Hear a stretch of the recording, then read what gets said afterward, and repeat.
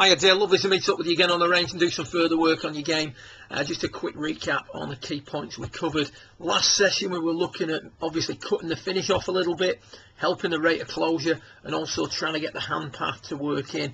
We can see here the early part of your swing, the club stays on the line a little bit too long and the hands start to come up off hand plane too soon. So the hands should be staying on hand plane, the red line, until approximately P2, maybe P2.5, and then working up onto elbow plane. With the hand path so high early in the swing, the tendency then is to go dropping the golf club on the inside to try and keep it there to hit the draw shot. And to be fair to you, you're hitting a lot better shots than you were hitting early part of last session. Still a hell of a lot of rotation on the way through, not enough linear movement, as we can see by that right foot being very much up and down and the hips very cleared in the through swing.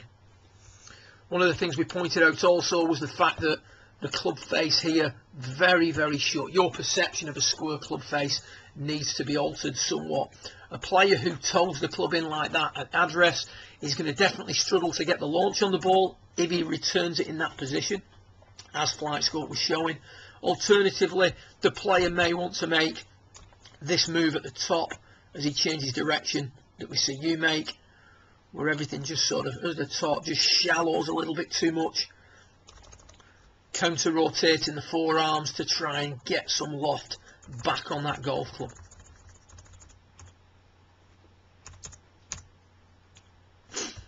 What we suggested you do is that you move the weight forward, you move the handle forward, and you pull the arms in to the max. Now this is what you're doing here. We've got your weight forward, about 70% of the weight on the left hand side. Remember, the weight location alone will not alter the trajectory of the shot. So putting your weight on your left side isn't the be all and end all in regards to hitting it low. We're going to put the weight forward, but we're going to soften up the club face, and as you're going to see, and as the Flight Scope showed, you're going to get a higher initial launch. On the way back now, you're going to pull the arms in more. So let me alter that line a little. So weight forward, handle forward. That's going to keep the hands in more up until P2, allowing you then to make a very similar transition without too much manipulation.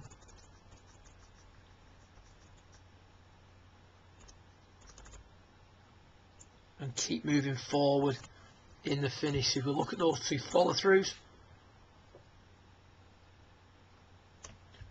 here we've got much better extension, much more appropriate hip slide, and less clearance, as can be seen by the banked in right foot.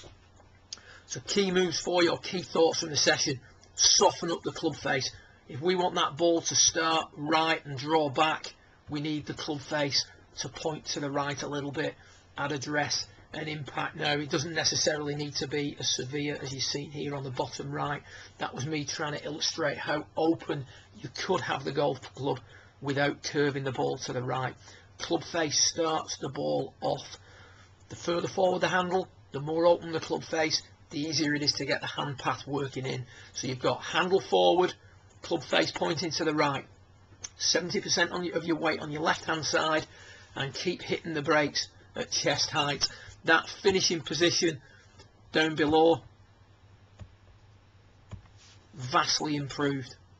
Much better finish position, much more linear movement, much better control of the rate of closure on the club face, and overall a much better shot pattern at the end of your session. Good luck with it. If there's any questions, feel free to contact me, and I look forward to working with you again in the coming weeks. Well done.